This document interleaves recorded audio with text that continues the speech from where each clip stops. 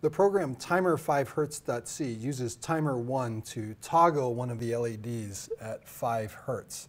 Since the CPU is running at 80 megahertz, that means that every 16 million CPU cycles, the LED should toggle. So if we say that 16 million has to be equal to the prescaler for timer 1 multiplied by its period register plus 1. We need to find the prescaler value and the period register value that will give us 16 million. So let's choose 256. We only have a few choices for the prescaler. Let's choose a large number, the largest that's available to us. We do this division and we find that 62,500 is equal to the period register plus 1. So we can only count up to about 65,000 with the 16-bit timer, timer 1 in this case. So this is just barely under that limit. So we can use a single 16-bit timer to implement this 5 hertz interrupt service routine.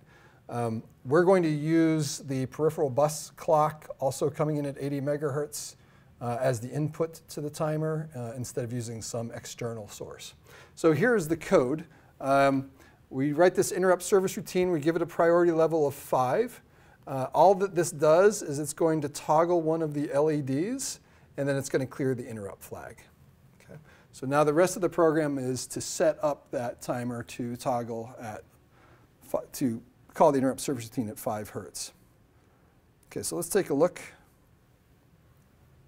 The first step to setting up an interrupt is to turn off, or the second step is to disable the interrupts to the CPU.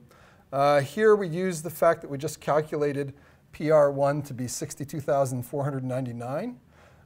This is where we're setting up the timer 1 to generate the interrupt.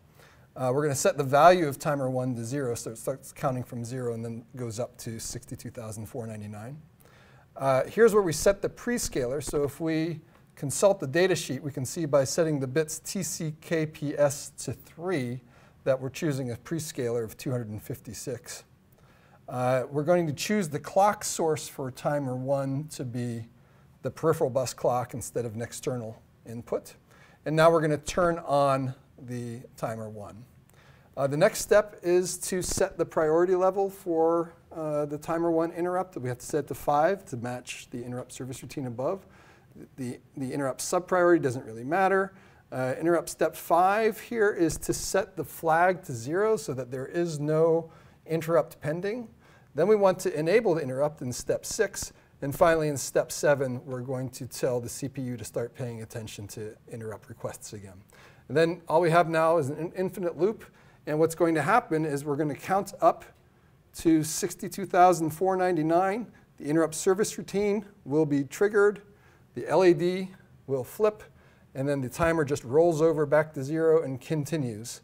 And now we've implemented a 5 hertz flashing where the LED turns on and off 5 times a second.